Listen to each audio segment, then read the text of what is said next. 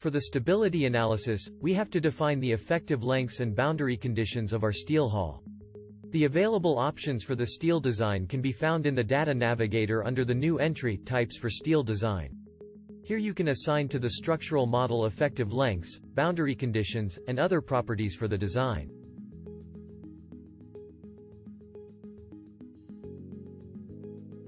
First, let's define the boundary conditions by double-clicking the respective option in the Navigator.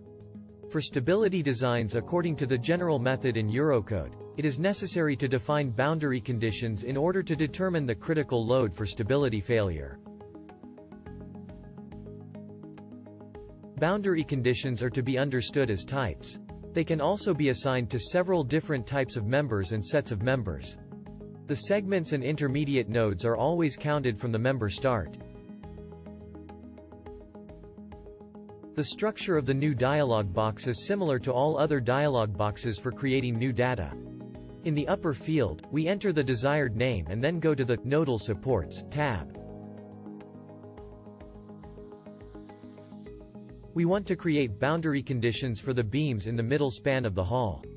Since they each contain 3 intermediate nodes, we have to add the number of intermediate nodes to the list.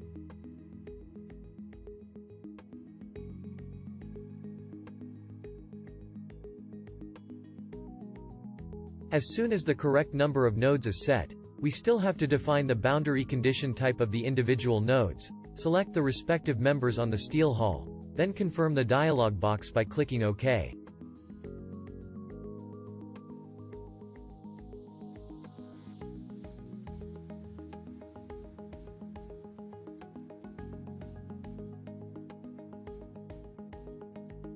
By default, the Boundary Conditions view is deactivated, but it can be activated in the Display Navigator. For stability designs according to the equivalent member method, we have to define the effective lengths. When using the equivalent member method, the members of a structure are considered individually. To consider the buckling properties of the members, you need effective lengths. Effective lengths are created by multiplying the existing length of a member by an effective length factor. The effective length factors can be entered automatically or manually in RFEM.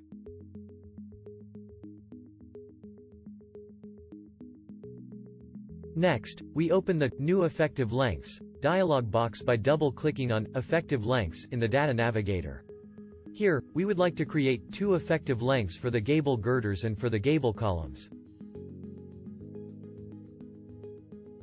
For the first effective length, we can leave everything as default in the Main tab and enter the number of intermediate nodes of the gable beams again in the Nodal Supports and Effective Lengths tab.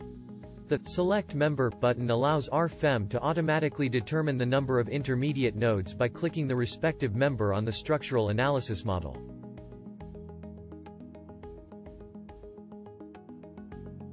We assign the effective lengths we just created to the gable girders and confirm the input.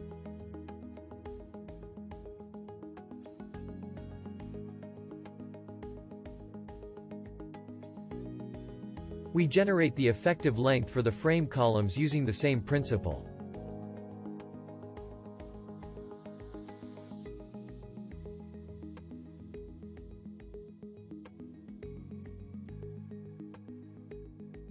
In this case, we enter an effective length factor manually, for example,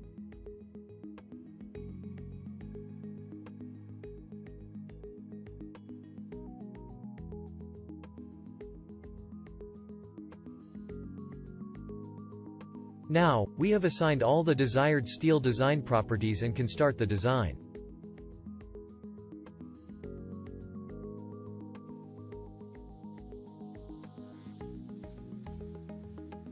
To do this, we jump to the tables and display the results of the steel design.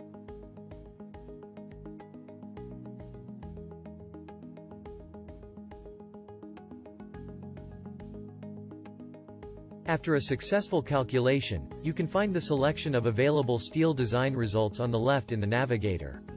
You can see the graphical results on the structural model, as usual. In the next video, we will look at and interpret the design results and design details. Till next time.